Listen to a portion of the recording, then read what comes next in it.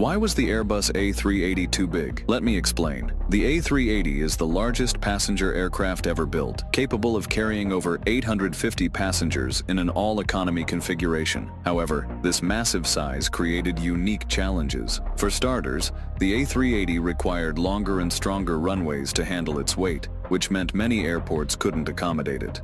Its 79.8-meter wingspan also required wider taxiways and specialized gates, making it impractical for smaller airports. The aircraft's size also led to operational inefficiencies. It was designed for high-demand routes, but many airlines struggled to fill all its seats, especially on less busy routes. However, the A380's four-engine design made it less fuel-efficient compared to modern twin-engine aircraft like the Boeing 787 or Airbus A350. This significantly increased operating costs. Economic shifts further complicated the A380's viability. Passengers now prefer point-to-point